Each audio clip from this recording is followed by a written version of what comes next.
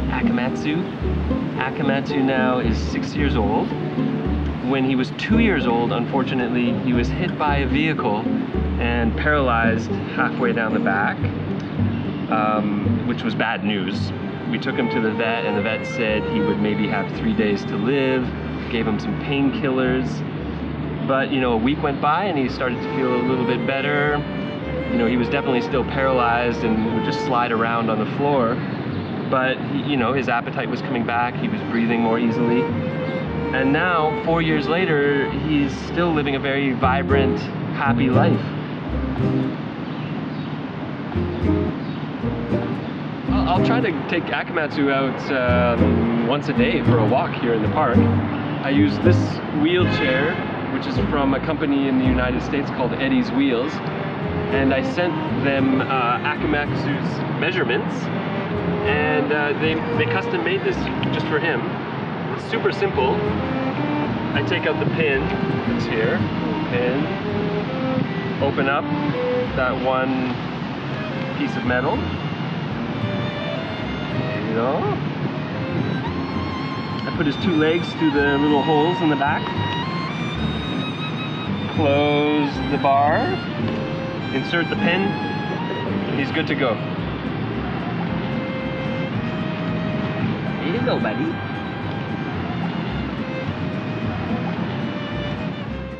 Twice a day, I have to empty out his bladder. You can take your animal to a vet and they can show you where you have to put your hand and how much pressure you have to put on the bladder. And it took me like a few weeks before I actually figured it out. Anyway, once I did figure it out, good boy,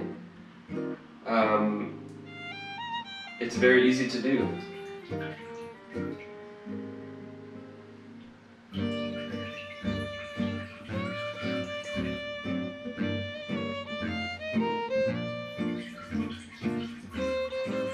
think it maybe just takes a couple minutes each time I do it. And I try to do it 2 or 3 times a day. You need the right kind of pressure, and you need to put it at the right position, and then it's a bit delayed, so it takes maybe a few seconds before you see the reaction and you see urine actually coming out. One thing I discovered, which is kind of cool, is if I rub vigorously at the base of his spine and the beginning of his tail, that will stimulate him to have a bowel movement. Wash my hands up with soap, wipe the seat with rubbing alcohol.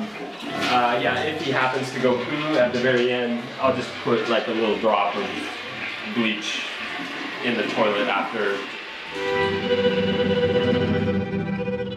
We just found out recently that he's been diagnosed with cancer. About a week ago, he was actually almost he was almost at the end again. You know, the vets thought he might even have just 2 or 3 minutes to live. So, you know, he was having problems breathing and he was losing a lot of weight, but with a lot of intense care over the last week, we brought him back from the brink, and he has a chance of living between maybe 3 months and 2 years now with regular medication. It's kind of a chemotherapy. You may be wondering why you see a few little patches of skin on him, and that's from the recent work that's been done for his cancer therapy. We're just waiting for that hair to grow back. We're gonna keep on helping him, you know. I don't see any reason not to, other than the fact that it's such a big bill to pay.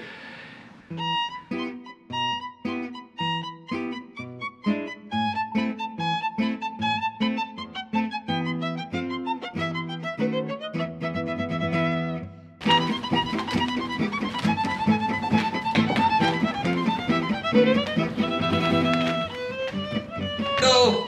You can do it! Good boy! Yes! Yay! Paralyzed cat with cancer. That's not stopping him. Good! Oh, look at that, some delicious grass. Tu peux lui flatter la tête, hein? Là, voilà, là il adore ça. Lets me talk to strangers and meet people. people I would never meet. So That's true. My sister has a dog, and maybe he will lose his legs. Oh yeah? But she wants to. When I'm faced with the choice of what to do with my cat, I listen to my feelings, and my feelings are pretty clear that I should try to help him as much as possible. And after he became paralyzed, we became even closer, which is interesting because he started to become more reliant on me. So he wasn't the little baby cat that would jump around and chase after things all the time. Like he would have to look at me and communicate with me to tell me what he needed. You know, if he wanted the door open to the balcony so he could go out, he would look at me and then try to lead me over to the door. Or, you know, sometimes one thing that's really cute is if his ear is itchy, he'll come up to me and then like show me his ear, like kind of twitch it. And I mean, right away I'm like, oh, there's something wrong with his ear. And I scratch his ear and he's like, ah, thank you. Because he can't, you know, scratch anymore with his back legs. Always receptive to each other, always looking at each other, trying to communicate non-verbally, but even sometimes verbally now, you know, because I find there's such a range in the way that he'll make sounds, and you know, not every sound is a simple meow. Like if he's kind of upset about something, it will be a quick meow. Or, you know, if he wants a treat, it'll be more like a, you know, so there's this vocabulary that he has, and I try to talk back to him in the same vocabulary. So if I'm mad, I'll be like, meh. It's just been very natural for me to want to help him, and I think as well he helps me. You know, he helps me stay kind of tender and loving and caring. You know, he brings out that in me when I'm around him, so I'm very grateful for that. I mean, he's a good friend. I'm not going to be like, you know what, that's too expensive. I would rather take a trip to Hawaii this winter. You know, I gotta help him, you know, as much as I can, and I feel good about that. Yeah, so that's why I'm doing it all. He appreciates any time we get to go for a little bike ride. All right, see you later.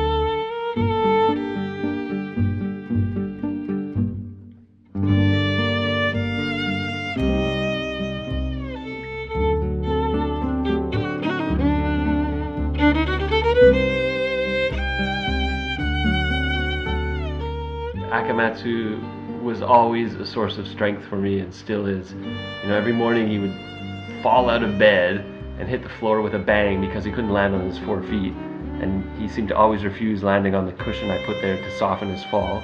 He'd drag himself over to his food bowl and then drag himself over to the balcony to catch the first rays of sun, drag himself to the front door to greet me with excitement at the end of the day. That little guy was unstoppable. It was amazing. Even 2 days before the end of his life, he was still purring softly when I pet him.